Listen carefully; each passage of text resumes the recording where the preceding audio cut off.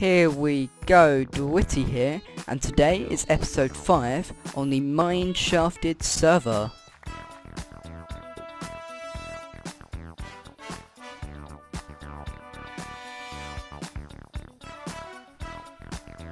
Alright, so today I think what we're going to do is we're going to continue construction on the house, and as you can see I have done a little bit more. I've made a little bit more progress.